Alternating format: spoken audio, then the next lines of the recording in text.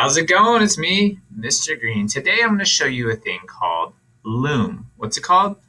Loom. And I know some of you guys are like Screencastify, like diehards, right?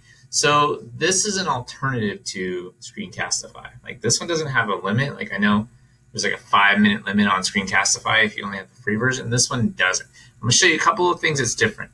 Number one, see how I have my picture? It's a circle, not a square. Number two, watch this. I can make my circle bigger and bigger. Whoa, look at that. Hey, that's that guy, Mr. Green right there. He's pretty cool. Or I can make it small again. I can also put my circle over here. I can put my circle over here. I can put my circle over there.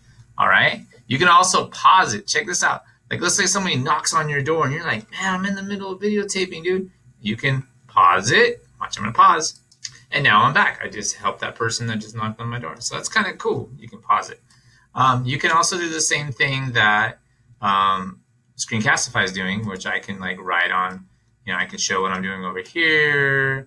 I can be like, hey, 25 divided by 5 is, the answer is 5.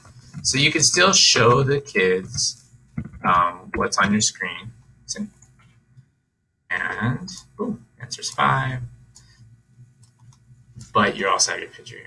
You can even have it without the picture if you want. Like you could take rid of that. Like just on Screencastify, you don't have to have your picture. Like I can get rid of this guy right here if I wanted to. And then you're done.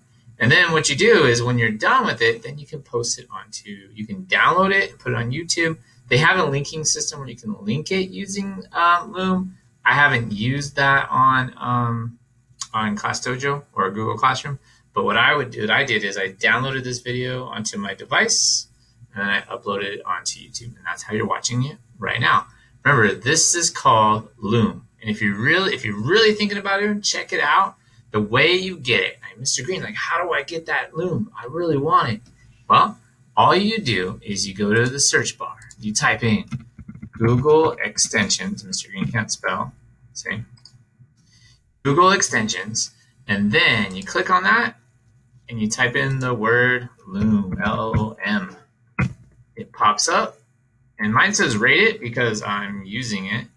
But you would click on Add to Chrome. Okay? Because mine doesn't say because I already have it. But you click on Add to Chrome, and then you have it. And then you would just click on, see, my Loom is up here somewhere. You can't really see it, but you would just click on the icon. It looks like a reddish color. It looks like the web page. It looks like this. Okay, and then you can use it. So take a look, check it out. Tell me what you think. Yeah, I can go big or I can go small. It's just a little different than Screencastify. All right, bye guys.